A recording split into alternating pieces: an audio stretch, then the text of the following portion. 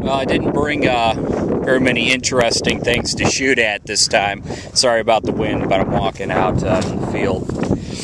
But I'm going to sacrifice a Coke can here and give you something to see blown up.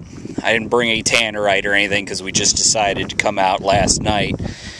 So I'm going to stick that right there and hope it doesn't get blown over by the wind. And we're going to go ahead and shoot it. This is my grandfather's property. It's 290 acres.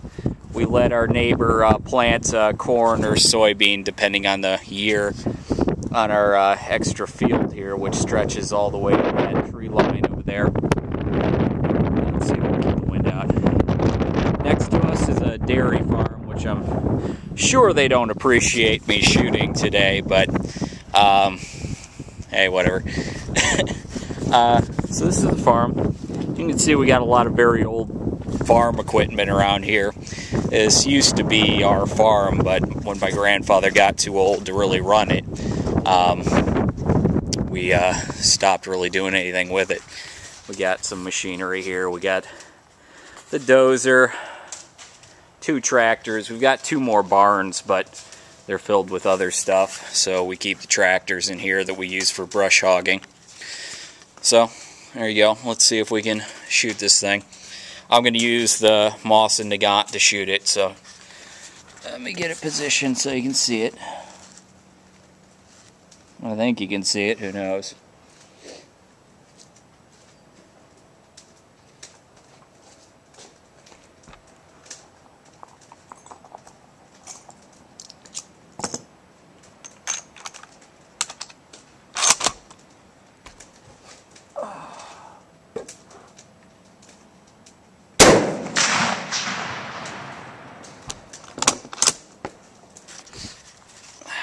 Alright, well, that only took 1 shot. But it's only at about 25-30 yards, so I damn well better hit it.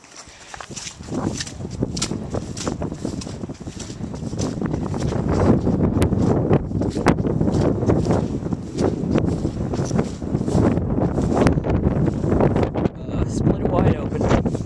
Let's get out of the wind.